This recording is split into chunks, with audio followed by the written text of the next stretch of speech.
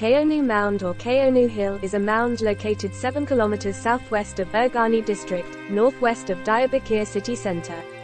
The mound is on a broad, wide hill with a height of 4.5 meters and dimensions of 160 by 350 meters. Boğazçay stream passes from the south. Çayönü, where a more extensive excavation work has been carried out than most of the known Neolithic settlements, shows the transition from a settled hunter-gatherer to an agricultural and animal-raising society as an uninterrupted sequence. It is accepted that there was an uninterrupted settlement on the hill from the pre-pottery Neolithic age to the Middle Ages. Today, the Neolithic age layers start just below the surface, and it is thought that the upper layers have washed away due to floods, erosion and other reasons.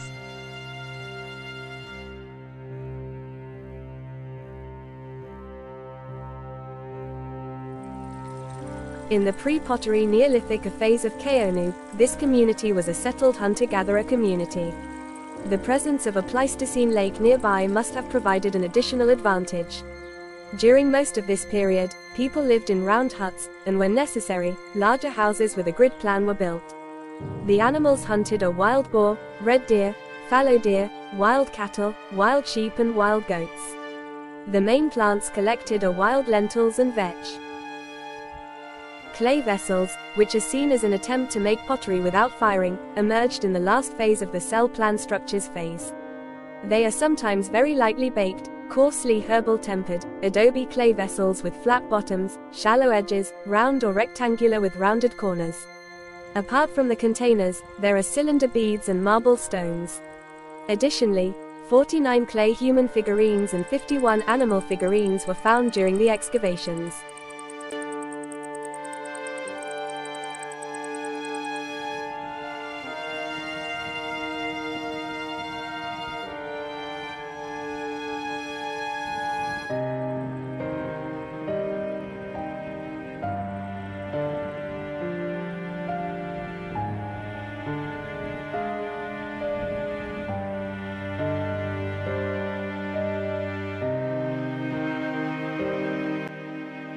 Settlement layers from the Chalcolithic and Bronze Age periods were also identified in the Hilar caves.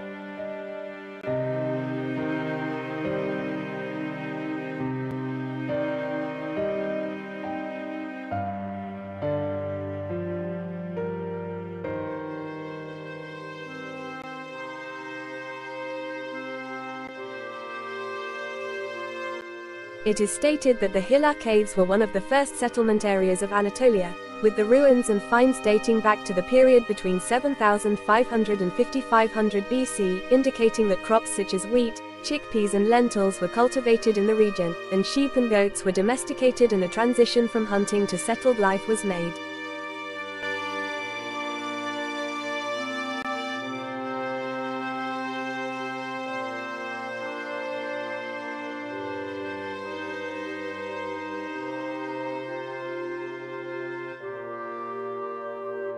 The caves witness an important historical period in which there was a transition from nomadism to settled village life, from hunting and gathering to food production.